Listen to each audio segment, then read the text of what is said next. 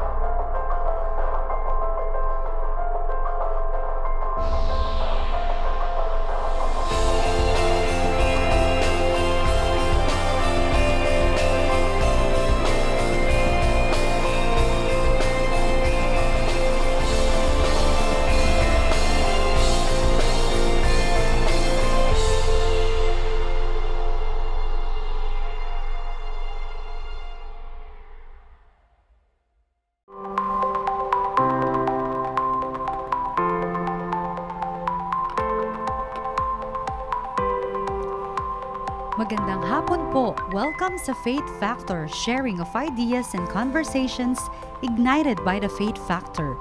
Makakasama po natin ngayong hapon ay Chief Exorcist of the Diocese of Antipolo. Para po sa inyong mga katanungan o reaksyon, maaari po ninyo itong ipadala sa comment section. Narito po ang ating speaker sa topic series na Spiritual Warfare, a Lifetime Battle Against the Evil One. What are the enemy's attack strategies? Please welcome Father Jeffrey Quintela.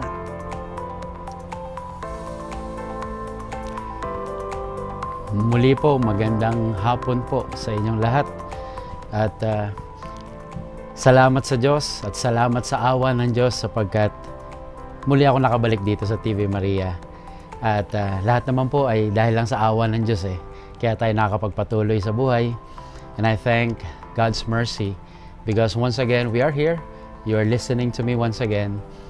And as we continue with our celebration of the 500th anniversary of our Christianity, and as we reflect once again on spiritual warfare, ito yung pakikipaglaban ng spirito, ay samahan niyo po muli kami sa pagninilay na ito at pag-aaral upang mas maunawaan natin ang pinag-uusapan na natin nung nakaraang Miyerkules pa. Ang ating kalaban, ang kalaban ng mga tao, at ano ang kanyang pwedeng magawa sa atin. Nang sa gayon ay malaman din natin kung anong pwede natin gawin laban sa kanya. Pero bago tayo magpatuloy, gaya po ng dati ay manalangin po muna tayo. Let us pray for protection, so that we will be free from any harassment and retaliation from the evil one. In the name of the Father, and of the Son, and of the Holy Spirit. Amen. Lord, we ask you to protect all of us. Protect all our possessions. Protect our family members, our friends. Protect all of us from sickness, from all harm, from accidents. If any of us have been subjected to any curses, hexes, or spells, I declare these curses, hexes, or spells null and void in the name of Jesus Christ. If any evil spirits have been sent against us, we pray that you decommission them in the name of Jesus Christ, your Son, and send them to Jesus to deal with as He will. Then, Lord, I ask you to send your holy angels to guard and protect all of us. Amen. Saint Michael the Archangel, defend us in battle. Be our protection against the wickedness and snares of the devil. May God rebuke him, we humbly pray. And do thou, O Prince of the heavenly host, by the power of God, cast into hell Satan and all the evil spirits who roam throughout the world, seeking the ruin of souls. Amen. Once again, we pray a prayer to our Blessed Mother as we say, Hail Mary, full of grace, the Lord is with you. Blessed are you among women, and blessed is the fruit of your womb, Jesus. Holy Mary, Mother of God, pray for us sinners, now and at the hour of our death. Amen. Saint Joseph, terror of demons, pray for us. In the name of the Father, and of the Son, and of the Holy Spirit. Amen. So muli po, magandang hapon po sa inyo.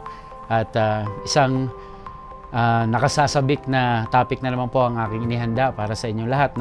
At sana po ay napanood nyo na po yung last Wednesday na episode natin, yung Who is the Enemy. Kung hindi nyo pa po napanood yon, maintindihan nyo pa rin naman po itong ating episode na ito. Pero mas magandang balikan nyo rin po yon pagkatapos para mas maunawaan po ninyo.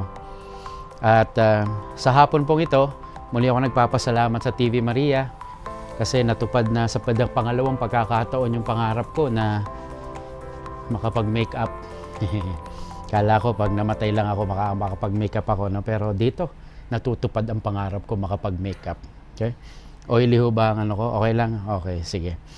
Sa hapon pong ito ay sabi nga ay ang ating pong topic ay what are the enemy's attack strategies? Maganda to na tingnan natin, ano yung mga estratehiya ng kalaban?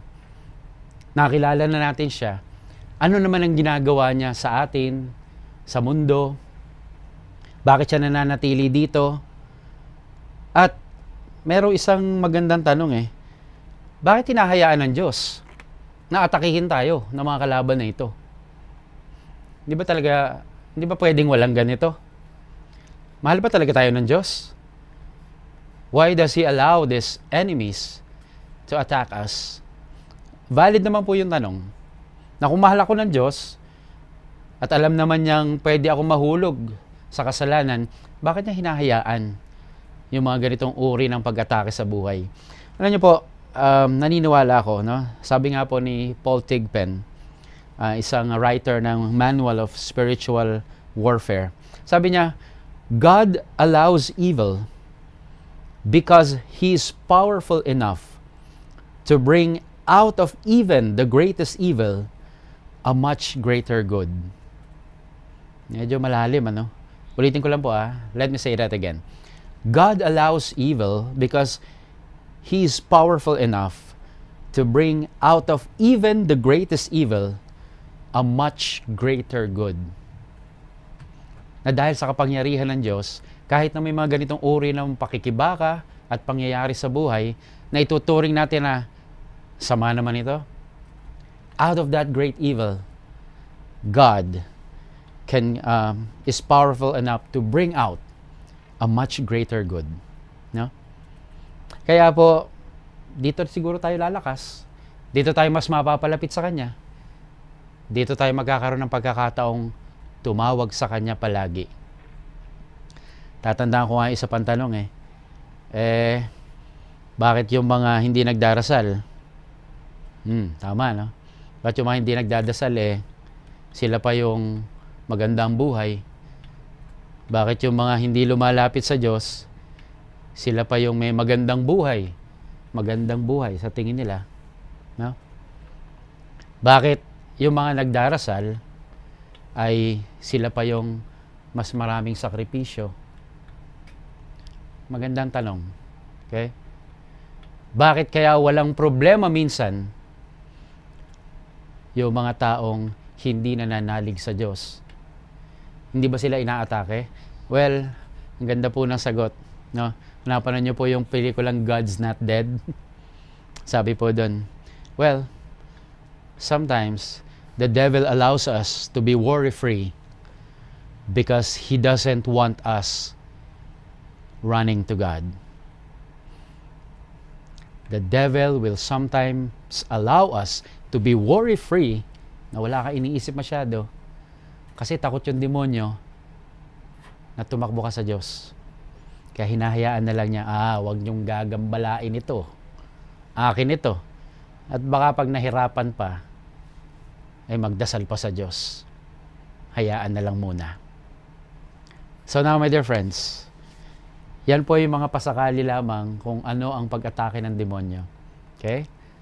Kaya po, ngayong hapon, okay, we begin with this scripture passage. No? Sabi po rito, the famous first letter of Peter, stay sober and alert. Your opponent, the devil, is prowling like a roaring lion looking for someone to devour. Walang pinipili ang diablo sapagkat sabi ko nga last Wednesday, gusto niya tayong kaladkarin sa impyerno. Ngayon, minsan may mga nagtatanong po sa akin, no?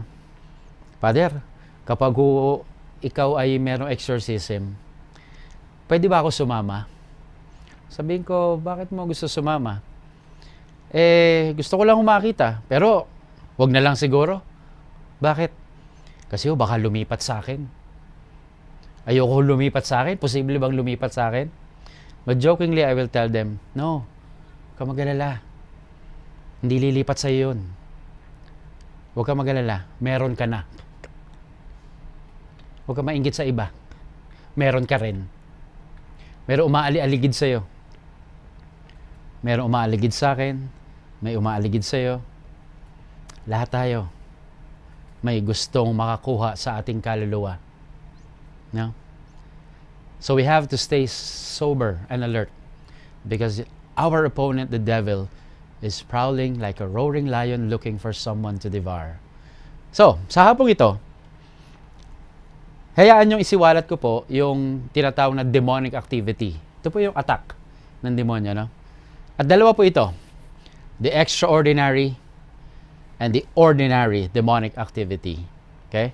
So first, the extraordinary demonic activity.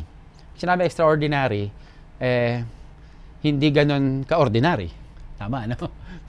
Hindi ganun kadalas. Nangyayari, siguro sa ibang pagkakataon madalas, pero we cannot really still consider it as ordinary. Okay? Baka hindi kasi ito ang bread and butter ng demonyo. Kaya po hindi ganun kadalas din, no? But the simplest, should I say, extraordinary demonic activity is called infestation. Father, ano yung infestation? Alam mo, pag sinabi pong infestation, ito yung activity ng demonyo na ginagambala niya mga lugar, mga bagay, no? Kahit po mga animals, mga hayop. Okay? A demonic activity that attacks places, objects, animals, no, locations, okay? Mga ganyan tipo. Like for example, haunted houses. Yan, di ba, no? Baka ho yung tinitira nyo, haunted house. Okay? Ewan ko kung naabutan na po ninyo yung poltergeist, yung ghosts that make noise. May pelikulang ganun, no? Pero yung mga karanasan po natin, no? Iba't ibang karanasan na ginagambala yung mga lugar. Yung makikita na lang natin na may mga gumagalaw na bagay sa bahay. Yung gripo, bumubukas mag-isa. Yan. Yung piano, wala namang tumutugtog, tumutunog. Di ba? Yung ilaw, kumukurap. Pundido yon. Palitan mo. Huwag mong sabihin agad na baka kakamot-kamot ang diablo. Ako na naman sinisi mo. Pero may mga ganung pangyayari, no? Na bago pa lang, kumurap. Iba ito Okay, may mga naririnig tayo mga hinihilang kadena. Yan. Marami pa mga sharing sa akin yan So, infestation, no? O kaya, minsan may mga nawawalang bagay, no? May mga nawawalang bagay. Nandyan lang kanina, maya-maya wala na. Tapos, babalik na naman. Doon mo lang nilagay. Mag-isa ka lang. Mga ganyan tipo, no? Pero mag-ingat ka rin kasi baka may nilagay kang 500 sa mesa, nalingat ka lang, nawala na. O mo sabihin demonyo agad. Baka mesa demonyo lang yon. Okay? Magnanakaw yon. Pwede. Okay? Pero kidding aside, no? Ito po yung tinatawag na infestation. At marami pong mga dahilan kung bakit ang isang lugar ay infested. Okay? Ano nyo, karanasan lang din. Ako po yung nakasign sa Diocese of Antipolo.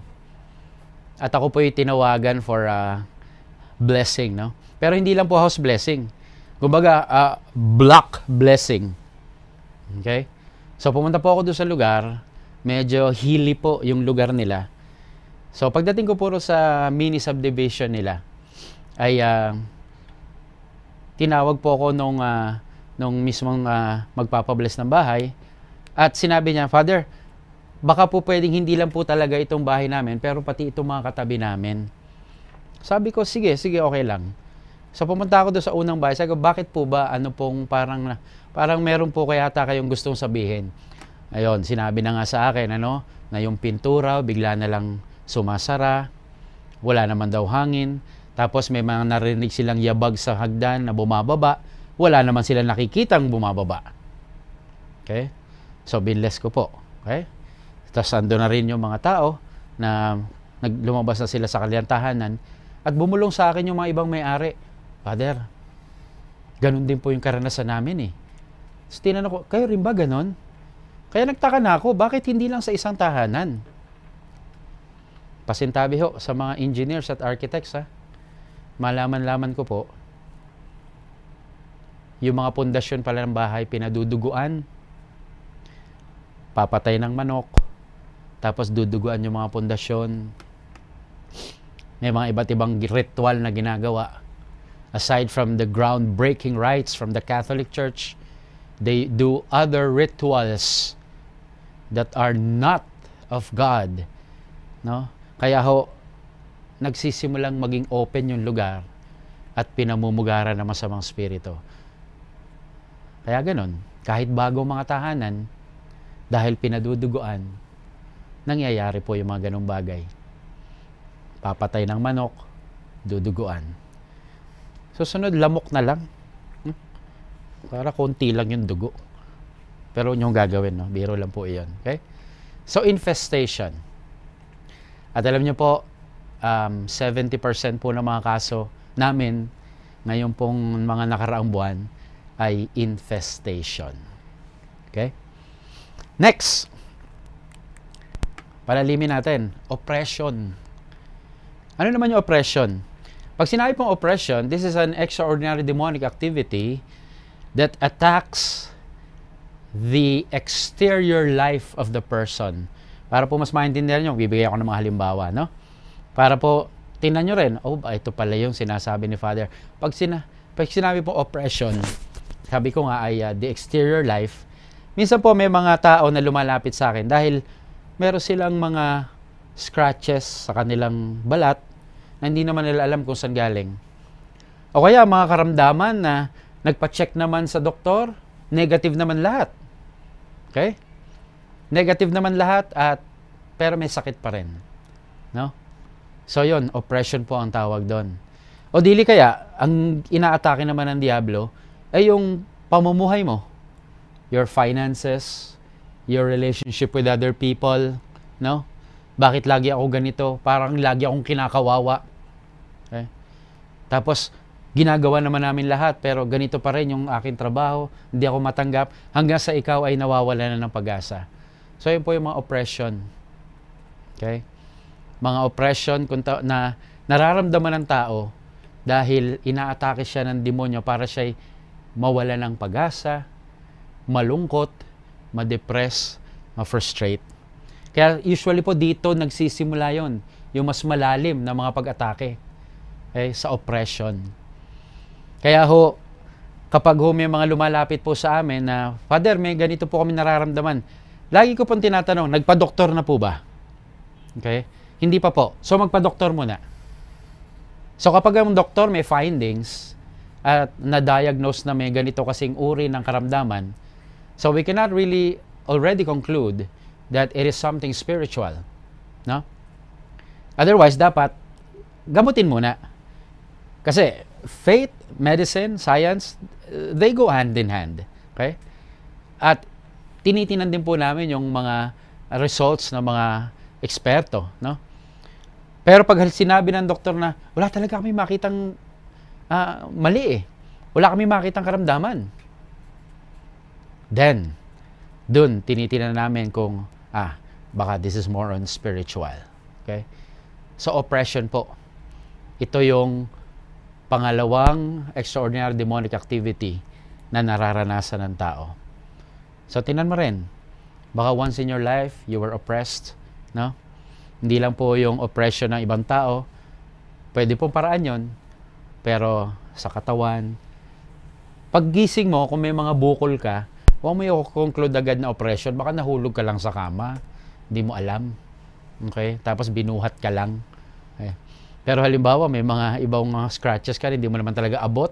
Yan, may mga ganun po ang karanasan. So, ito po yung mga oppression.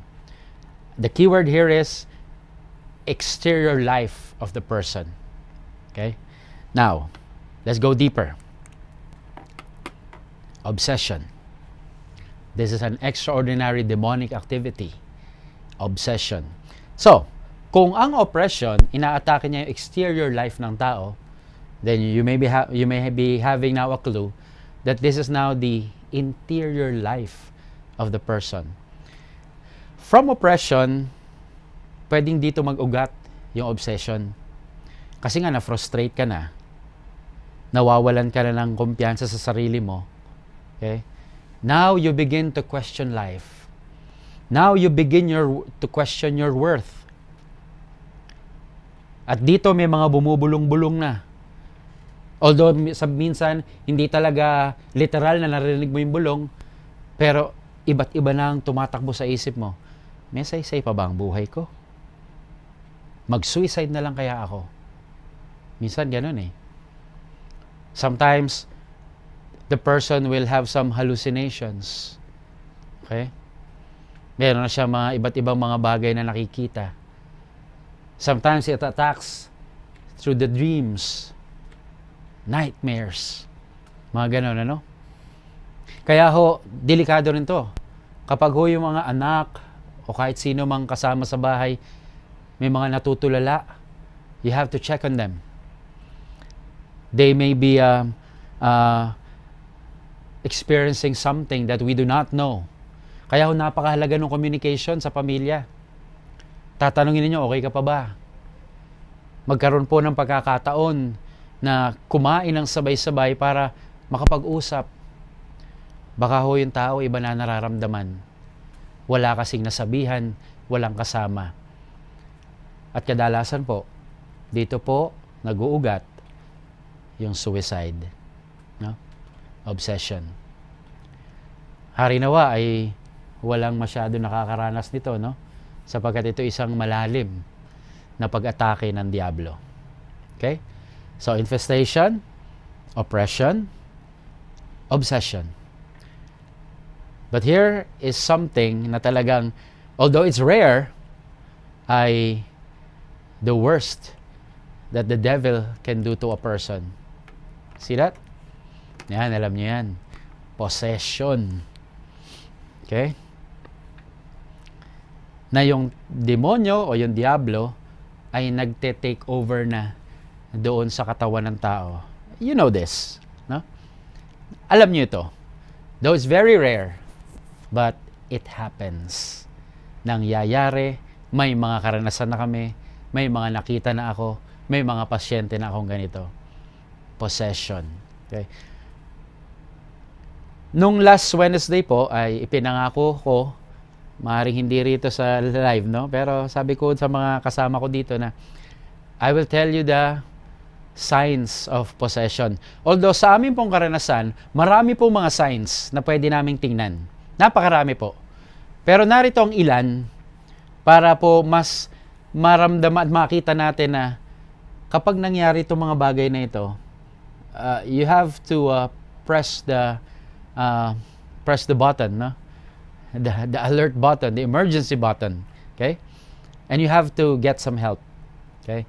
May 4 po na mga signs na binibigay sa atin ng Simbahang Katolika para po ating tingnan kung ang isang tao ay inaalihan ng masamang spirito.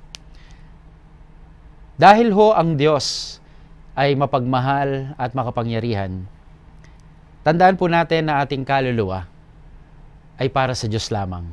Only God owns our soul. Okay? Only God owns our soul. Our soul belongs only to God.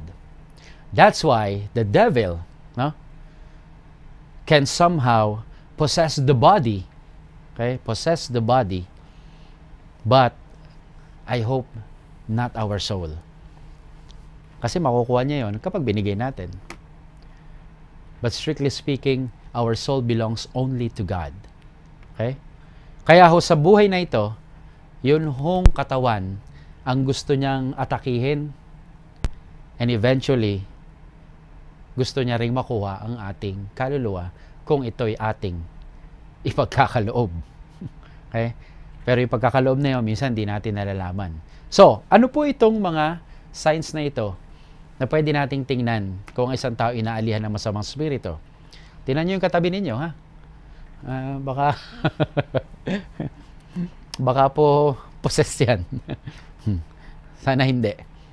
First, yan po, speaking languages that are not known to the victim. Nagsasalita na po ng foreign language or unknown language na kung sa isang normal na sitwasyon ay hindi naman kayang sabihin yon nung biktima. Nabi pa nung bago pa lang po Exorcist, that was 2014. Okay? Tumawag po sa akin ng aking obispo because he assigned me as the chief exorcist, no? Si Bishop Gabby Reyes tumawag po sa akin. Casual na casual nga yung pagtawag sa akin ni Bishop eh. Jeff, may ginagawa ka ba? Bishop, bakit po? Wala naman po. Kasi pag sinabing ng obispo, Jeff, may ginagawa ka ba? Ang sagot dapat doon, Bishop, meron po. Yung ipapagawa nyo. Wow, sip-sip. Anyway, okay. So tumawag ang obispo Gabby Reyes. Jeff, kasi meron akong papupuntahan sa iyong bahay. O sige po, Bishop, bakit ano pong meron? May napoposes. Si Bishop parang hindi, parang hindi kinakabahan eh. Kaya ako pinapapunta. Okay? Sabi ko, sige po. Sige po, pupunta. Wala pa ako kaming training nun. Hindi pa ako kami nakakapag-seminar sa Roma nun. Hindi pa ako masyado pupunta kay Father Joseph nun o Father Winston. Pero, pinapupunta po ako ng obispo. Sabi ko, sige. At least, obispo, nandun na yung power, authority.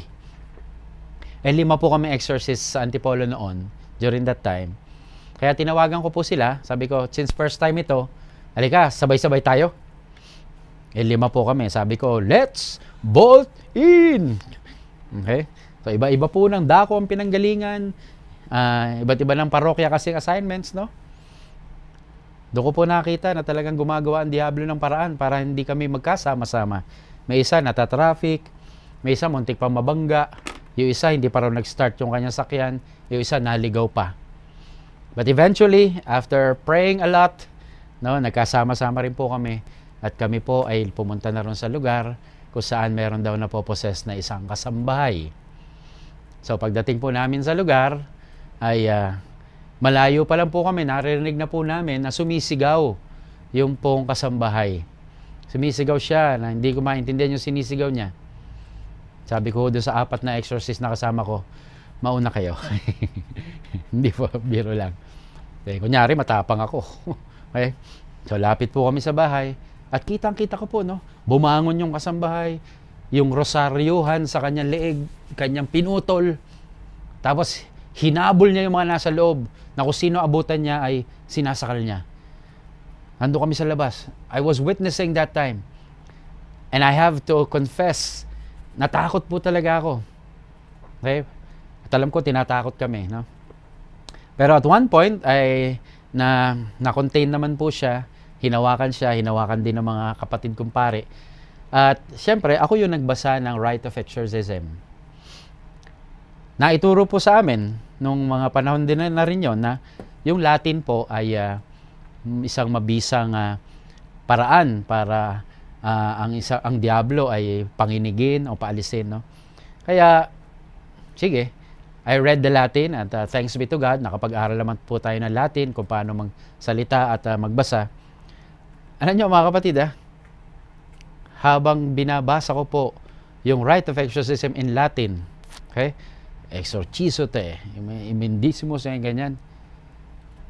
Yung pong kasambahay, sumasabay sa akin ng pagsasalita at parehong-parehong binibigkas ko at binibigkas niya. Kaya ako na-distract. Sabi ko, wow. Saan nyo kinuha itong kasambahay nyo? Sa Rome? Okay? Kala ko sa Bicol. Kasi marunong mag-Latin. At doon ko napatunayan, totoo pala, possessed talaga siya. So yan, speaking languages that are not known to the victim. Okay? Kaya ho ako, kapag bigla ako nagkapampangan dito, possessed na ho ako. Hindi kasi ako marunong. Okay? Next. Ito po, madalas din. Possessing supernatural powers or abilities beyond the victim's capacity. May mga powers, may lakas. Iba yung lakas niya. At nakita ko na pong nangyari ito. Marami kaming humahawak. Isang maliit na babae, lumilipad po pag tinatadyakan yung mga kasama ko. Mabigat po sila pag sila'y binubuhat. Okay? At iba po ang talagang mga nagagawa nila. Iba ang kanilang mga nagagawa sa simpleng katawan lamang nila. Meron pa nga akong nakakwentuhan isang exorcist sa Manila, Doon din nila raw sa simbahan, tumatalon sa mga pews ng simbahan. Biruin mo yan. At kung maalala ko, ang kwento pa niya, tumalon po sa choir loft. Pero hindi ho mula sa taas pababa. mula ho sa baba, pataas. Sabi ko po, di sa NBA yan. Ganong kataas tumalon. So, possessing supernatural powers or abilities beyond the victim's capacity. And I've seen this. No? Nakita ko na po ito, naranasan ko na po. Okay? Next. Ito po, no? The ability to tell hidden or unknown things. Yung mga sikreto po, nabubunyag niya. Nasasabi niya. No? Hindi mo naman kilala. Kaya marami po mga, sa totoo lang po, pag nag-uusap kami mga pare, natatakot din kami na, naku, baka sabihin niya ng kasalanan namin. Ayoko dyan. Okay?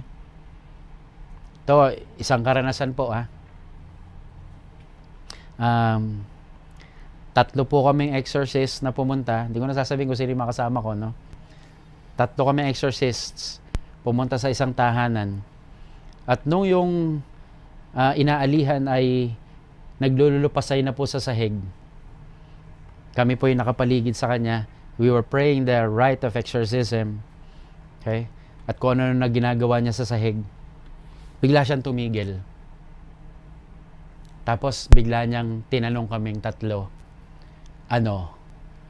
maganda ba ang katawan ni ganyan? May sinabi siyang artistang pangalan Maganda ba ang katawan niya?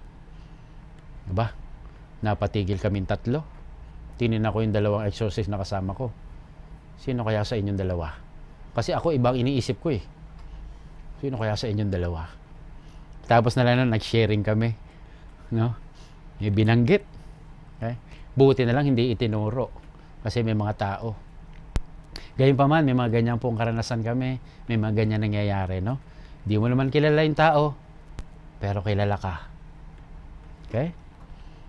Finally, yung 4th, although marami pa po ito, pero ito mga binibigay ko ay ilan lamang at ito is 4 sa mga pinaka malalakas na tanda. Ito po yung aversion to religious objects.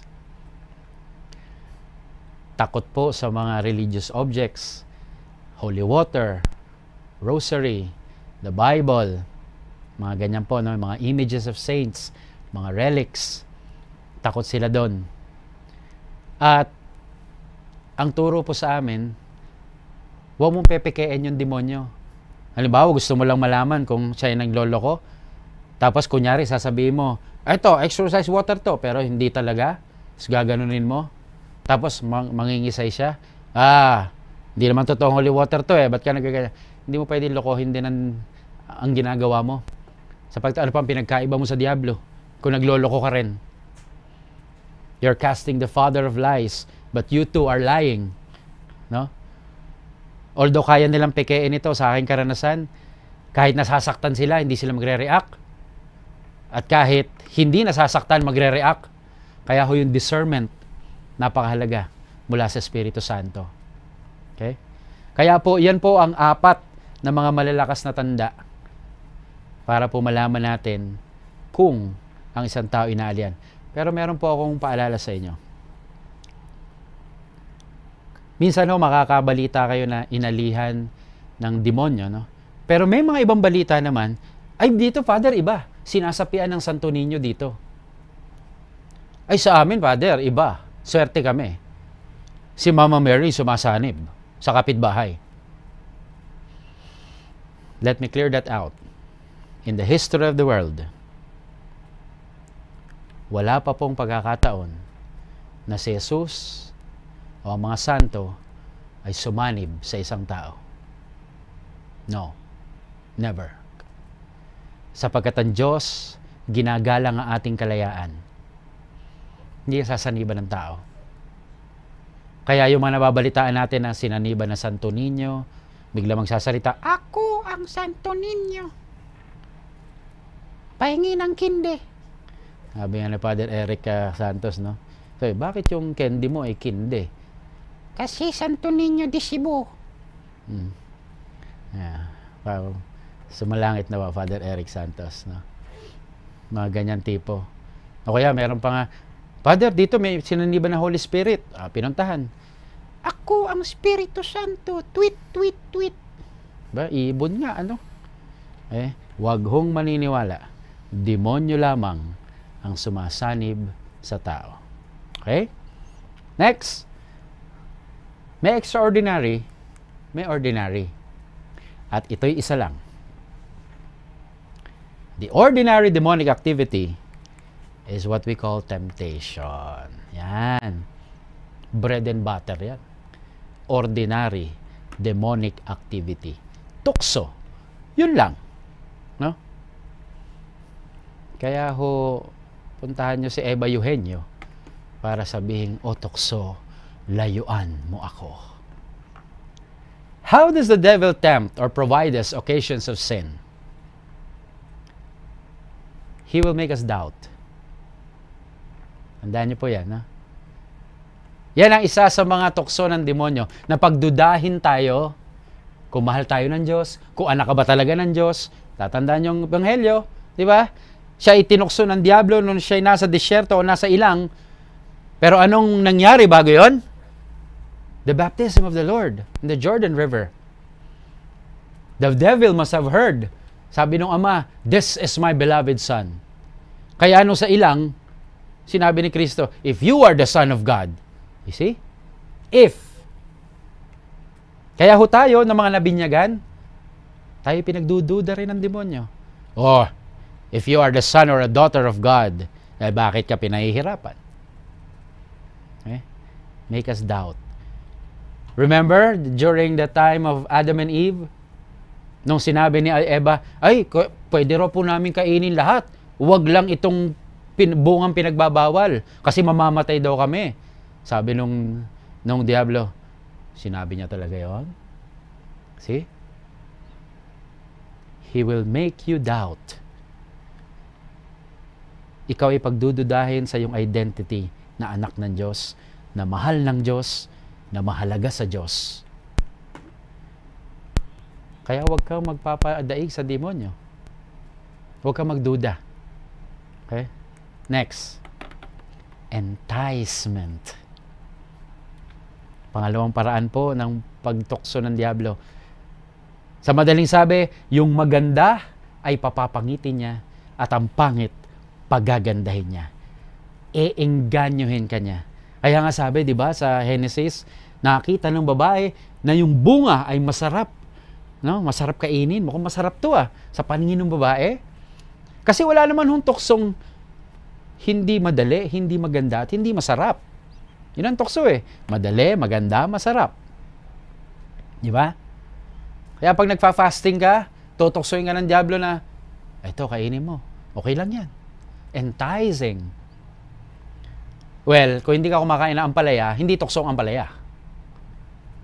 Bibigyan ka ng demonyo ng alam mong gusto mo.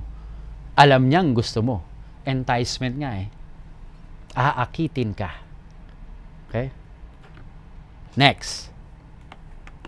Accusation. Ito ho. Mabigat ho ito. Dito ho nanggagaling yung mga pagkakataon na ang tao ay nawawala na ng kumpiyansa sa sarili. Nawawala na ng pag-asa. Sasabihin, kasalanan mo yan Bakit namatay itong mahal mo sa buhay? Kasalanan mo yan. Ikaw ang may gawa niyan. Hindi ka na mapapatawad ng Diyos dahil sa masama mong ginawa. No? So now, you begin to accuse also yourself. Ganun ba? Sakit naman nun. No? Kaya feeling mo parang wala nang pag-asa. Sinisisi mo na ang sarili mo sapagkat sinisi ka na rin ng Diablo. Okay? Accusation. Puro kasinungalingan sinasabi, no? Kung may kasalanan yan, di mo na mababawi yan. Kahit mangumpisal ka, wala rin yan. Next. The devil will trigger us to do things. No? Provocation is another term. Okay? The devil will trigger us. Okay? Ipupush ka niyang gumawa ng mga bagay-bagay na natatakot ka, pero ipapaliwanag sa'yo, huwag ka matakot. Okay lang yan. Hindi ka na mahal sa bahay niyo. Hindi na maganda relasyon nyo ng asawa mo? Andiyan naman ang boss mo Sige na, okay lang yan. Trigger. Finally, hoax, deception. What do you expect? He's the father of lies. He will deceive us each and every time. Lagi niya tayong lolokohin na, well, it is of no consequence. Do it. But once we have done the sin, he will now say, oh, it's unforgivable. Kaya maraming hindi nangungumpisal eh. Kasi niloloko tayo ng diablo, it's unforgivable. But before doing the sin, it is of no consequence, sasabihin niya. Deception. Okay? Nakita niyo ko yung acronym, ano? Death. It will cause us to die. Okay?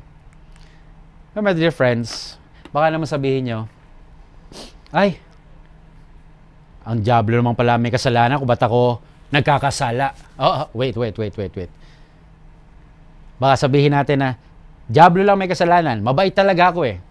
Wait. Look at what Saint Cyril of Jerusalem said. The soul possesses freedom. We are free. And though the devil can make suggestions, he doesn't have the power to compel you against your will. Iyon. So, responsibilidad pa rin natin. Ika nga mga kapatid, even the concerted effort of millions of demons, no? They will not be able to persuade us kung hindi talaga tayo tatalima. Kasi meron pa rin tayong kalayaan. Tandaan nyo to ha. The soul possesses freedom, and though the devil can make suggestions, he doesn't have the power to compel you against your will. And finally, my dear friends, when does the devil attack? Okay, I will end my sharing here. The devil attacks when we are vulnerable. Gutom na si Kristo, kaya sabi, gawin mo ng tinapay yung bato. Kailangan mo na yan eh. Kapag vulnerable ka na. When you are in a spiritual change, yung mga taong gusto magbagong buhay, yung mga taong nangangako magdadasal, diyan na-atake ang diablo para hindi mo magawa. Sometimes when you are tired, right? Pagod ka na eh, matulog ka na, huwag ka na magdasal. Okay? When you're depressed, when you're down in your life, then the devil comes in. When you are in pain, kasi gusto mong gumaling, kung sino-sino ngayon ang lalapitan at kung ano-ano ang gagawin mo, kahit mga bagay na hindi na maka-Diyos. At sasabihin ng demonyo, masakit na, di ba? Sige na, punta ka na rito. Huwag ka na sa doktor, albularyo na lang. And finally, when you are alone.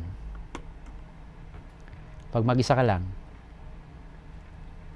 pag maraming tao, pwede mo itapon yung balat ng candy sa bulsa mo muna. Pero pag wala nakatingin, wala naman nakatingin eh. Sige na. See? Ito yung mga pagkakataon.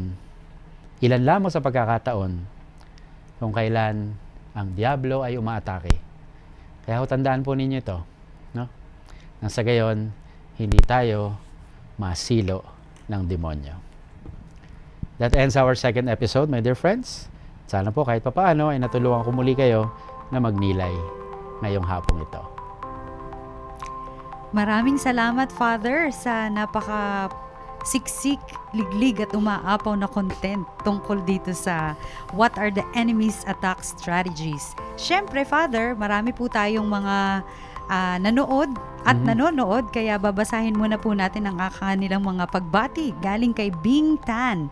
Opo. Good afternoon, Father Jeff. So ito po ay mga bago pa magsimula ay nagme-message na sila. So si Nanette Kapapas, good afternoon po, watching from San Mateo, Rizal. Si Mayet Ong, watching from Pasig Green Park. Si Ram kanina, sabi niya, waiting. Maria Rosario Alovera, blessed afternoon, Father Jeff Quintela, watching from Parañaque.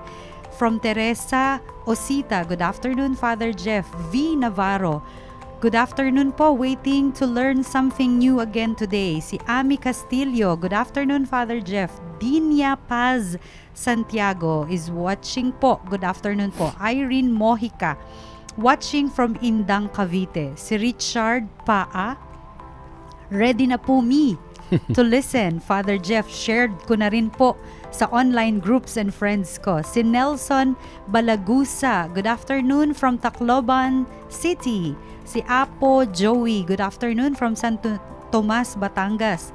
Si Mary Jane Ocampo, good afternoon Father Jeff. Si Mildred Odarbe, good afternoon everyone. Good afternoon Father Jeff. Si Arnold Ray, happy viewing to all the Feast Bellevue Alabang Intercessory Feast, Ministry servants. Si Angel Melody Fuentes, good afternoon to all. Finally, another topic to enjoy and learn from. Thank you in advance, Father Jeff Quintela. Gia Credo, hello Father Jeff from SJMV Lectors. Si Jonah Salvador Rivera, hello Father Jeff, blessed to watch and listen to your talk. Rodora de la Paz Torres, good afternoon po Father Jeff, keep safe po and stay healthy po. Si Dory Resurrection is watching from Caloocan. Blessed Wednesday Father Jeff, and to everyone, God bless. Ara Fernando, perfect ang makeup Father Jeff. Si Jocelyn Zuniga, good afternoon, watching from Iloilo City. Si Crescencia Cruz Quintela, hello po Christian Quintela and family, watching from Kalawaan, Pasig. Yan Father, baka po pwede muna tayong mag-receive ng mga questions naman. Opo, pwede po. Okay. Meron po ritong tanong si Melrose Calamba. Sabi niya rito, Father, paano po kung gusto mag-confession kaso wala pong available o di pwede? Ano po pwedeng gawin? Actually, ito i-discuss ko pa sa mga susunod na episodes. Pero since siguro urgent din ito ngayong pandemic, itong tanong na ito. And I believe this is also part of spiritual warfare na tayo ay sinasabihan na wala namang pare Huwag ka nang humingi ng tawad. Tukso rin yun no? Meron pong inilabas ang Vatican o si Pope Francis ng pamamaraan kung paano po mangumpisal na kahit wala pong pare, no? At may tinuturo din po ang Simbahang Katolika na tinatawag na perfect contrition. At dun po may mga step by step kung paano ikaw ay mangumpisal na direkta muna sa Diyos, no? With a sincere heart, you maglaan ka ng oras at araw para ikaw ay makapangumpisal na direkta sa Diyos. Sabihin mo yung mga kasalanan. You can also read from the a passage from the Bible like the prodigal son, okay, the gospel, no? Saint Luke, and doon po may mga steps po rin and a final prayer. Pero ang mahalaga po rito na kapag ikaw ay nangumpisal na diretso sa Diyos, having that perfect contrition, sa huli po there must be a promise. There must be a promise na kapag nagkaroon po ng pagkakataon at merong pari na available, then you have to receive the sacramental confession or the sacraments also. Okay? Yung po sacramental confession, mahalaga pa rin pong matanggap. Okay? Kaya kung kayo po ay lockdown, takot pa rin lumabas, no? Which is understood and ito po ay valid naman. So, from time to time, you can do that kind of confession. Nahingi ka ng tawad sa Diyos and be sorry for all your sins. But then, at the end, you must have that promise. Now, once a priest becomes available, then you will approach the sacrament of confession. Okay? So, yun po. Okay. Pwede pa po, isang tanong, no? Ang mga evil spirits po ba pwede mag-anyong maamong hayop? Well, hindi lang maamong hayop, pero kahit maamong tao. Okay? Ganun naman deception nga ang lahat Kaya nga marami ako naririnig ng mga tao na, Father, wala kaming problema kahit may nararamdaman kami kasi mabait naman sila. Tanong ko naman, kailan naging mabait ang demonyo? Maaring wala pang ginagawa yan na nararamdaman at may impact sa'yo. But the fact that they are there, meron ng gagambalain yan at may gagambalain pa yan. Kaya mas magandang wag mo lang hintayin ang pagkakataon na yon. Maaring sabihin mo na mabait naman sila.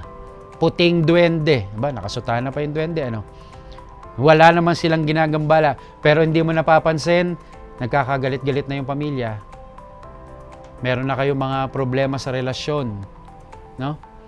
Kaya talagang ang diablo, papasok yan secretly. It will sneak in. Na yan ang pag-uusapan natin sa susunod na Miyerkules naman. Okay? Isa pa. Infestation po ba yung kay Annabelle Rama? Yung pelikula. Okay. Actually, hindi ko napanood yun, pero ang balita ko lang, parang manika yata yun, ano? Manika yun. O kasi objects yun eh. So, may ginagambala siya, ginagambala yung mga tao. Kaya, with the use of an object, it can be considered infestation. Okay? Pero kung ito'y lumilipat-lipat na sa tao, ganyan, it becomes possession, no? Kaya pwedeng ituring na infestation yun. Kaya nga, pinag-iingat din tayo sa mga bagay na pinapasok natin sa bahay. Kasi minsan, kaya may mga infestation, may mga, lalo yung mga kumukolekta ng mga antique na mga gamit, hindi mo alam yung history nung bagay na yon. Ipapasok mo sa tahanan mo, kaya naapektuhan, no, ang iyong tahanan at pamumuhay. Okay? Baka may mga bati pa? Opo, Father. Galing po kay Angel Melody Fuentes. Father Jeff, thank you for the good laugh today. You really are funny but reliable. Kay Rizel Z, watching from Laguna, it is always fun to listen to your talks, Father Jeff. Avid seminarista niyo po ako at mga kasama ko. Thank you for reminding us always of the enemy's attack strategies.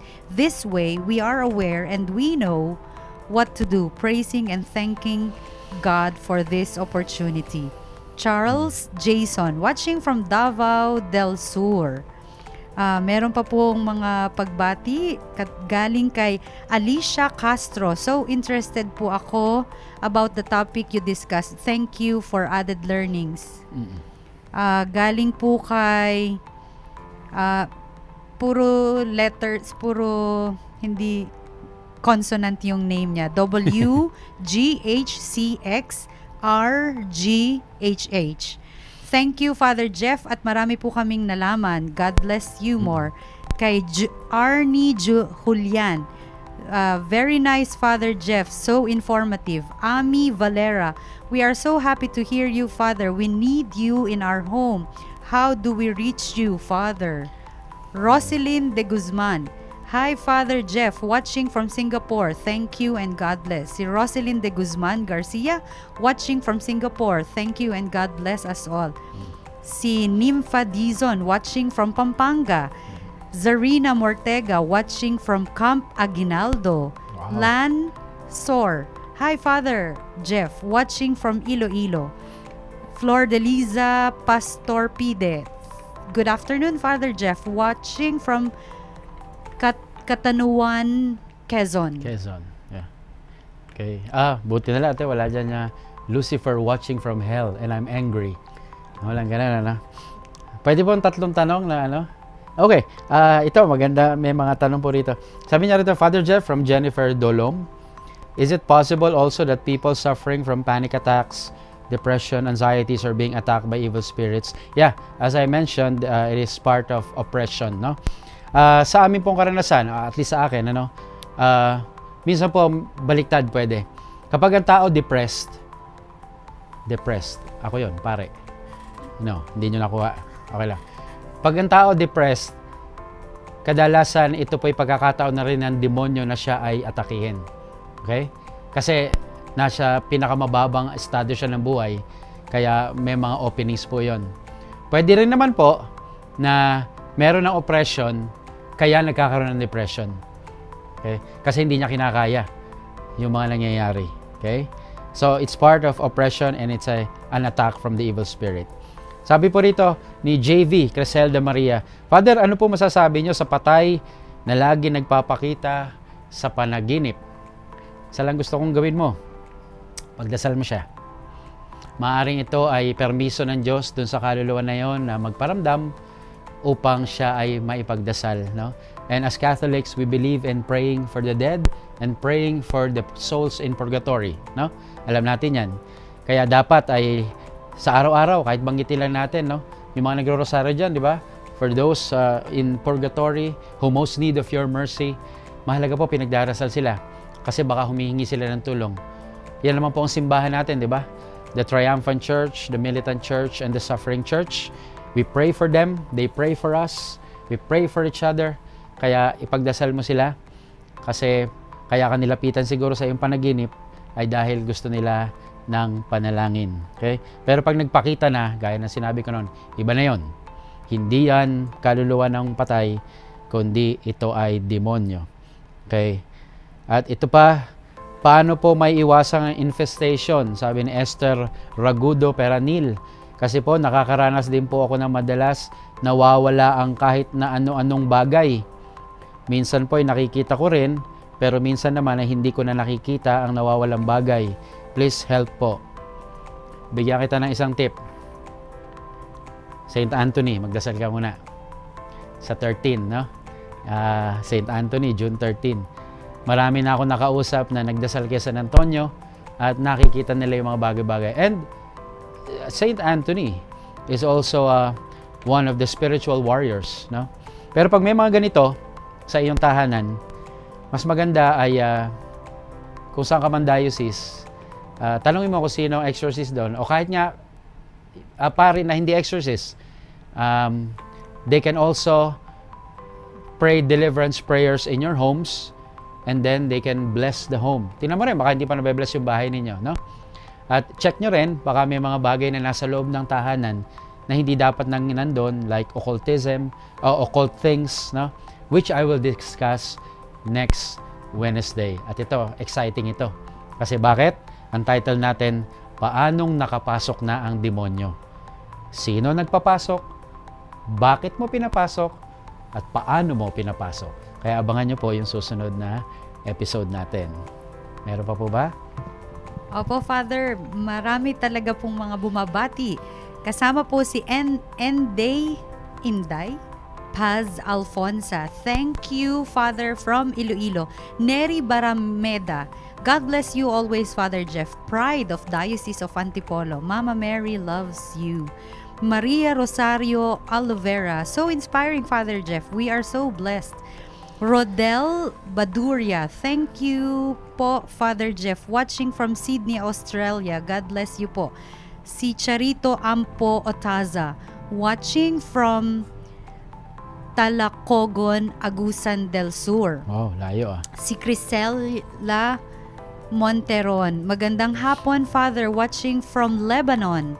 Feb Almadrigo. Thank you, Father. We learned a lot from you. Esther Ragudo Peranil. Thank you, Father Jeff, for that enlightening talk. Always stay safe and God bless you more. Litho Dina De Vera. Thank you, Father Jeff, watching from Las Piñas. Si Cres Reyes Tomas. Salamat po, Father Jeff, watching from Antipolo. Novi Aliga Madayag. Good PM, Father Jeff, watching from Quiapo. Leia Pahoganoy, watching here, Hong Kong. Si Daisy Dancel. Thank you, Father Jeff, watching from Abu Dhabi. At marami pa pong iba, pero tayo po ay nasa pagtatapos na ng ating programa. Last 1 minute na lang po. Kaya po, hihingin na po namin ang inyong panghuling mensahe at pagbabasbas. Okay. Salamat po sa mga bumate. Salamat din po sa mga nagtanong. It's quite impossible na masagot lahat po ito, no? Pero salamat po sa mga nanood ng last episode at salamat sa mga nanood ngayon. At sana po mapanood niyo pa rin po yung mga susunod na 3 episodes natin dahil sa awa ng Diyos ay may mga matututunan din po kayo at marirealize, no? Kaya po muli, ang Diablo po hindi titigil na tayo atakihin. Sabi ko nga, hanggat tayo nabubuhay, meron pong pakikipagtunggali ang ating espiritu. May espiritual na giyera na nagaganap, no? Pero hindi po ako nandito para takutin kayo. Pero upang lagi po ipangalandakan at sabihin, mas makapangyarihan ng Diyos, mahal ka ng Diyos, huwag ka magduda sa pag-ibig ng Diyos, sapagkat anak ikaw ng Diyos. Hindi niya tayo pababayaan, lagi niya tayong sasamahan. At muli ito si Father Jeff Quintela na nagpapaalala't lagi at nagsasabi na si Kristo'y laging kasama, kaya huwag ka sanang mangamba, huwag ka matakot. At naway pagpalain kayo ng makapangyarihang Diyos, Ama, Anak, at Espiritu Santo. Amen. Salamat po.